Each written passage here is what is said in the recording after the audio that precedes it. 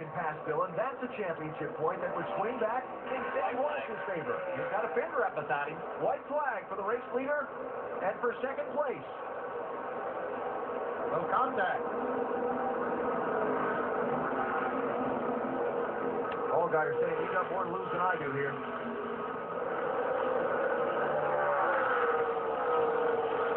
Final corners. Dillon coming back, racing for that runner-up spot. Not going to have a shot at that angle.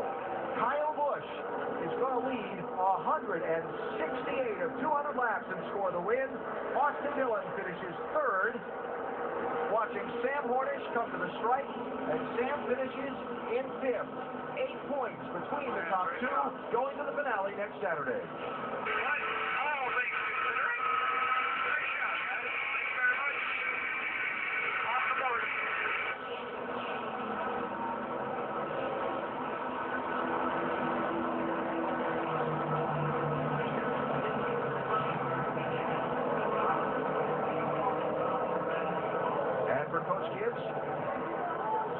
He'll be 4 points behind Roger Penske. 54-22 for the team championship. Entering that finale next weekend. Brad Keselowski finishing 19th today. Yeah, Kyle Buesch is going to get the trophy, and deservingly so. He had the best race car and did the best job. But Sam Hornish is a winner in this race, too. Kept his championship hopes alive with a tremendous effort behind the wheel.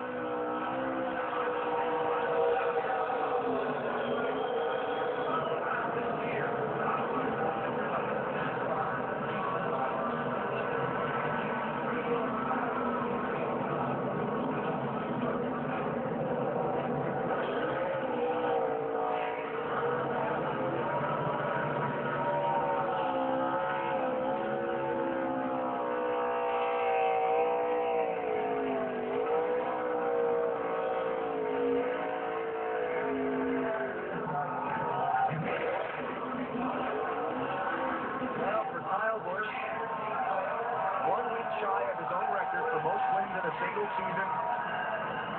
His 12th win this year, his 6th win in Phoenix in the Nationwide Series, most of all drivers.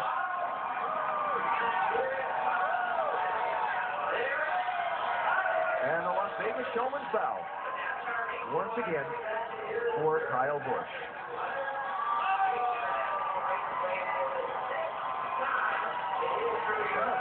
Dillon's real happy to leave. All our race team on that last lap, there wasn't contact.